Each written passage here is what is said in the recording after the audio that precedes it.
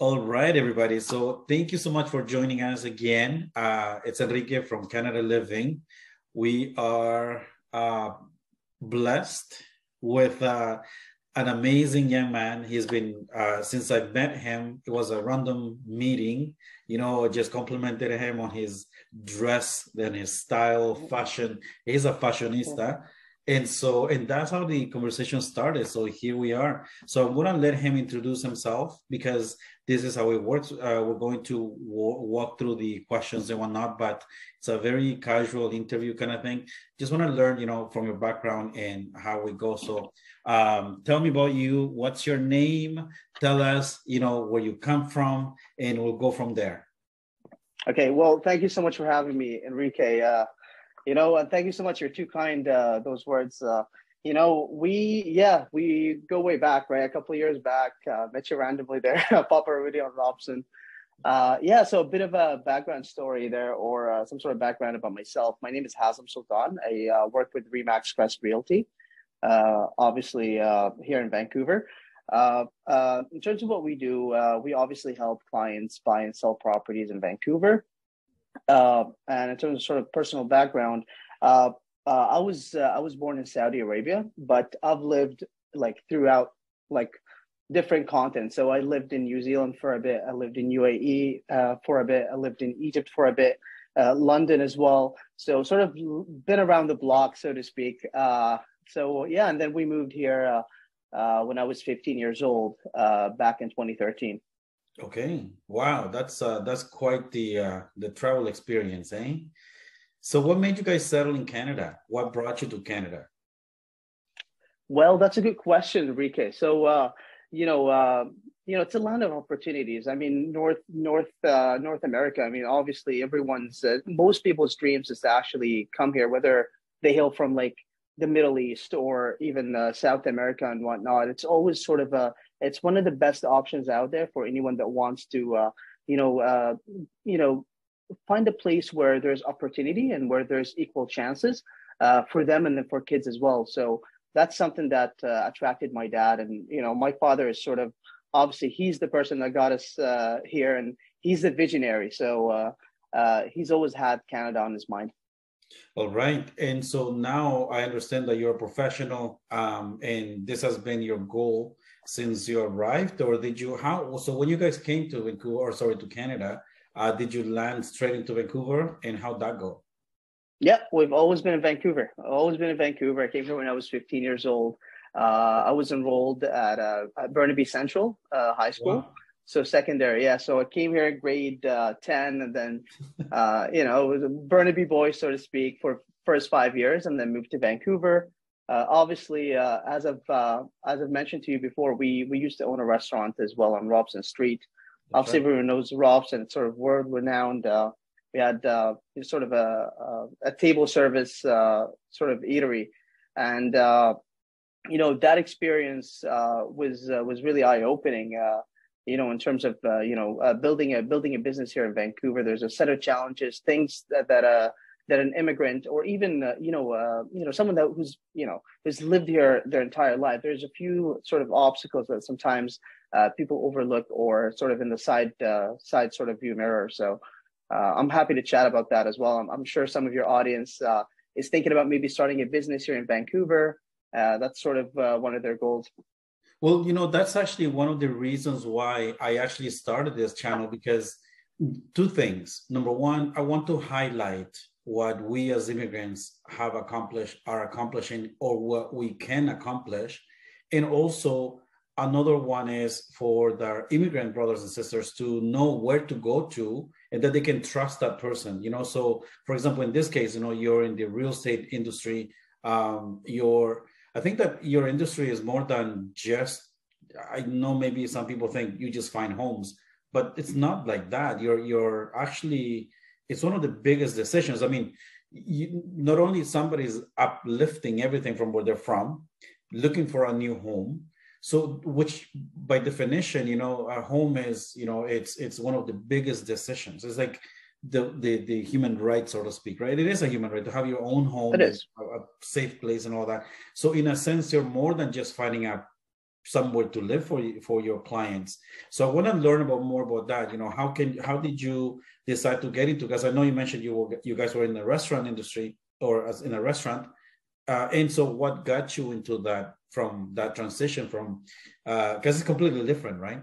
Right. It is completely different. And, sort of switching gears from the hospitality industry to real estate, it's a fair question. And, with that business venture that we had, the restaurant, my dad always wanted to open sort of a Middle Eastern restaurant, sort of, convey, because there wasn't really good representation as far as, the food of our sort of background, especially like the Gulf area where we come from. So I'm originally from Saudi Arabia. So if you know Dubai, we're just right next door, right? So yeah, we had a really good run for 2 years. But as far as transitioning into real estate, the family has always been involved in real estate. We've always bought and sold real estate. And we know the importance of real estate. Like you mentioned, when someone relocates, and especially if they're coming from, Mexico or Costa Rica or even the Middle East as well. Like I work with a lot of clients that are relocating from different provinces or even from different countries as well. It's important to have that person that you could trust, obviously, but it's such an integral part of making that transition official. Like once you actually come to Canada, that's one thing. But once you own a property, you're the owner, you're the landlord. So it's just it comes with an attachment of maybe like pride of ownership. This is probably the best way I could explain it. So obviously it's a big decision. So as far as me personally transitioning into real estate, it just made sense. After we closed the restaurant, which we did luckily right before COVID, 3 to 4 months before COVID, it's perfect timing. Perfect timing.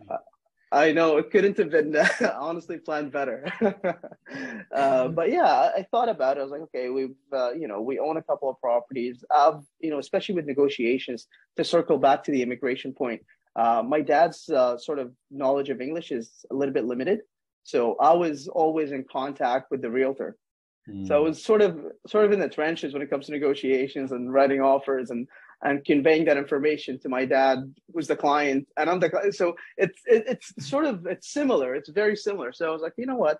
I know the business to a certain degree, and I feel comfortable diving into it. And it's been a great ride so far.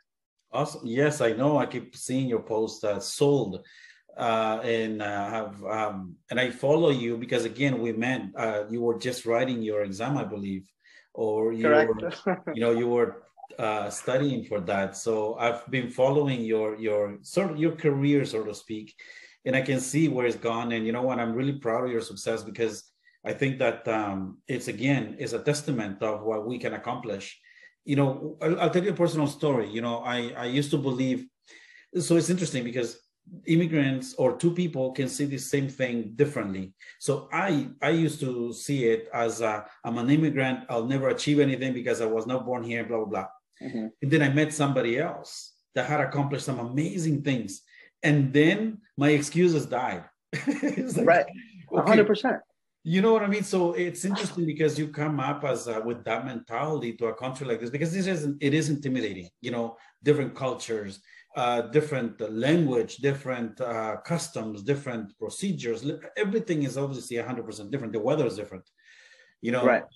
So it can be very intimidating. And if you don't, but again, back to, the purpose of this conversation is to show people that no, it can be done. Whatever it is that you want, you're coming to Canada, the doors are there. You just gotta go and knock on them, and perhaps even contact us. Contact Hazem, and and tell them, what, I'm moving, or I would love to get into real estate. Would that be something that you guys you would be able to, be willing to do, Hazem? Absolutely, 100%. You know what? I've been there, I've done that. So it's a natural step. It's you're transitioning. You need that sort of help, and it's a good thing to actually be expecting that, because once you expect that cultural shock, whether it's language, weather, all these things, it becomes less of an impactful sort of thing that you're going to experience. So you're going to know from the get-go, hey, I'm going to run into this. That's okay. But just to circle back to the immigration or the immigrant mentality or the advantage versus the disadvantage, I strongly believe that you being an immigrant is a huge advantage here in Vancouver. Mm. It's an absolutely huge advantage because it's a huge market here in Vancouver. There's lots of opportunities, but people that were born here, for the most part, their lens is not as sharp as someone that comes into Canada for the first time, like that was born there. You're always, your mind is always going to be contrasting, and it's going to be comparing how things are done here in Canada and Vancouver specifically too, to how it's done in your hometown, right? Mm-hmm. So you're going to think, okay, well, why are they doing it a certain way? Like, we're talking about business here. We're not just talking about real estate. Well, you feel that there's maybe a gap in this market. Mm-hmm. You've identified it. Why? Because you have that background, that advantage, the immigrant advantage, and you also have that advantage to, or that sort of motivation to prove yourself, right? It's, I always compare myself to, like, I think of myself when I was in Saudi Arabia, for instance, even though we've lived in different parts. I lived in Saudi for a few years, being a native and then, in your home country, it's a little different. You don't have that edge. You don't feel that motivation. You have to be like the urgency. There's no urgency. I mean, you're there with your family and your friends and everything is good. And like your cousins and this and that. Right. Exactly. But the nice thing about Vancouver, to be specific, it's a huge market. We're not talking about maybe Saskatchewan or other parts of Canada. We're talking about Vancouver, Greater Vancouver. There's always demand. There's always going to be demand. And it's just a matter of just using that advantage that you have, that extra lens to your advantage.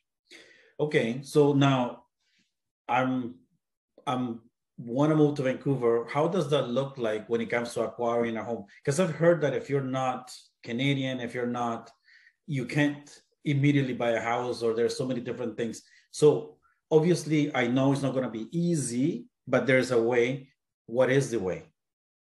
Right. That's a great question. There's always ways. So when it comes to residential properties, before there was no, let me take a sort of a step back here. So prior to 2016, foreign nationals would be able to come here and then buy a property, no problem. We're talking about residential now. There was, you just pay fair market value and then you transfer the title and you become the owner. In 2016, when we had the Liberal Party here in the province of BC, they passed down a 15% tax. That's a foreign buyer tax. Okay. And then when the NDP came into power later, they increased that percentage to 20%. So you're still able to do it, but obviously there's going to be a cost of doing business, which is 20%. Are you willing to pay the 20%? Or are you willing to maybe, wait until you get your PR? If you're working on it, if you're working with Canada Living and with Enrique and you feel like, hey, maybe you're getting it soon within a few months or a year, whatever the case may be, it might be worthwhile to just wait, right? So you don't have to pay the 20%. So is that something that, you would suggest somebody to plan it in advance? Because obviously when it's not like you decide today and it's done today, right? So is that something that you would say, when you come to Canada, when you arrive, have a plan in place? Would you suggest that? Right. A goal. Absolutely. You know what? I totally agree with having a goal. You need to work towards something. As far as if you're relocating from, let's say, Mexico or Costa Rica or other countries in South America, I've worked with clients, like I told you before, with, they're relocating. Some of them have been to BC and they've been to Vancouver. So they know exactly what neighborhood, what type of city they're looking for. Are they looking for like something that's closer to like downtown versus they know the different type and feeling of where they want to be and where they want to live? Because it's, with residential, with your own home, it's a lifestyle decision, right? But if you've never been to BC, it might be a good choice to maybe rent for a bit, rent for 6 months, for a year. Learn the sort of lay of the land, see where things are, and then see where you want to go as far as purchasing a property, where exactly you want to be. But I would say the first hurdle is just the PR if you're not comfortable with the 20%. Okay. So what happens with the 20%? Do you get it back as a tax? Like, is there any way to, take advantage of that 20%? Okay, quick disclaimer. I'm not a tax lawyer. I'm not a CPA. But what I can tell you from personal experience is I've heard from other CPAs is that, and I want you to verify, is that perhaps if you are, if you're buying a property now and you're getting your PR within maybe 6 months, you might be able to get reimbursed the full amount. That's if there's, huge urgency. You need to make that purchase now. But my advice always is to wait till you get your PR. And a really useful tip is not wait till you get your PR card, but actually change your SIN number too, right? Because sometimes I've been in a situation like this where the lawyer would say, hey, for conveyance of the property, once everything is done, and it's just completion date. Now they're changing the title of the property, and then the buyer already has a PR card, so they're not paying the 20%. But the SIN number starts with 9, and you know what that means, Enrique, right? Yeah. For those that don't know, it's the newcomer / immigrant sort of SIN number till you get your PR. Once you get your PR, the SIN number is going to be exactly. Yeah. Yeah. So if you're on a work permit, study permit. Yes, I remember that. Actually, I used to deal with it a lot. And as soon as you see a number 9, it's a filter. You know, it's an identifier. You know, of course, it's not very well known, but you know, when you're in the sales industry or in this type of industry, you do have to know these things so you can avoid any misunderstandings. Because I mean, it can be. I mean, imagine you're expected to pay a certain amount, and then all of a sudden you add 20% to this. I mean, that's quite. Yeah. It's and you get to pay. It's a lump sum payment. So, but yeah, we were able to mitigate that. We just pushed the completion date a day or two. It's quick. You just go to Service Canada and update the SIN number. So yeah, but so luckily, yeah, So obviously, you do have a team that works around you. So if I go, hey, this is what I need. Can you help me with that? And then you have a set of people that you work with, or how does that work? No, that's a great question. So I have a team of 2 other assistants with me as well. So in terms of what we do, we focus only on sales, so residential and commercial sales. We don't sort of physically show you properties if you're looking for a lease, but we can guide you. We have resources. So if you're, if you have any questions about maybe different neighborhoods or areas in Greater Vancouver, shoot us a quick email at clientcare@hazemsultan.com, and I'll leave the email there with you as well. I've got a set of resources, things that you want to sort of take a look at, and just to get a sense of, what type of neighborhoods you want and what type of schools and whatnot, right? Of course, I completely understand. So what is the diversity of your client base? Do you work with only certain geographical area, or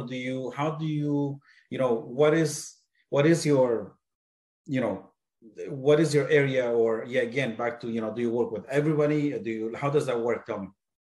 Yeah, that's a good question. So we don't work with everyone, and not everyone wants to work with us. It's a fit. Right? It's always a fit. In terms of geographically, we started out working in Fraser Valley, Greater Vancouver. I'm based in Vancouver, and my office now is in Cole Harbour.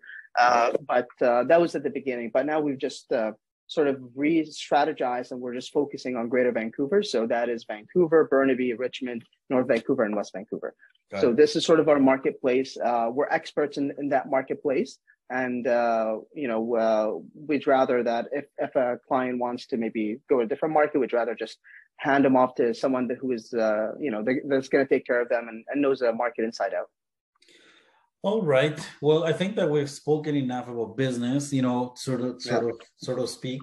I would like to know what so Vancouver is known for various things. Amongst that is food, the diversity of food. That's actually my favorite thing. I can step out onto Robson Street and I have whatever I want.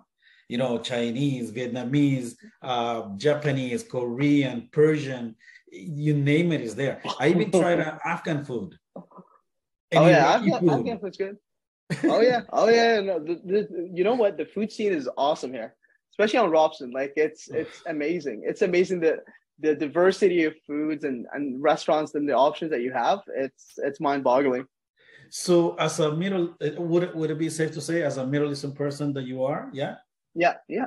So as a Middle Eastern person that you are, I mean, your food is very rich in spices and, in flavors and whatnot. What other foods have you found non-Middle East that's a great question. You have actually enjoyed and that you would recommend? You know what? Yeah. You know what? I love. That's a good question. Honestly, there's a lot of cuisines that are really good, and there's lots of great dishes. Like one thing that comes to mind is sushi. Sushi is huge here in BC. Yeah. And sushi. I would say probably sushi. Italian. I love Italian too, but I would probably go with sushi. Sushi, nothing beats. Nothing beats like maybe 2 special rolls on a Wednesday night. Is there a specific location that you would suggest? Because obviously, I do know. Some are, they're all great, they're all good, but there's some better than others. So would you suggest that you have personal experience? is there a location that you would suggest anywhere in the city, anywhere in Vancouver, that you would say, you know what, this place, every time I go, it's on point? Okay. I would say there's a few names. Miko is a great one. Miko. Miko. Where's that? Miko is great. It's in just by Convention Center, Cole Harbour. Okay. Miko, yeah, I've been there a few times. It's really nice, and the food is, and you could tell the quality is a little bit better than your sort of average sushi place. But as far as other places like sushi, yeah, I would say honestly Miko, and then maybe Momo Sushi on Robson too.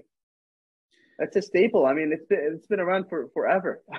Momo sushi, yeah. There's again, you know, the selection is so great, and because we are actually known for sushi actually, and I've been around the world and I have tasted their sushi, and it's not the same. Like, no, I don't even bother anymore.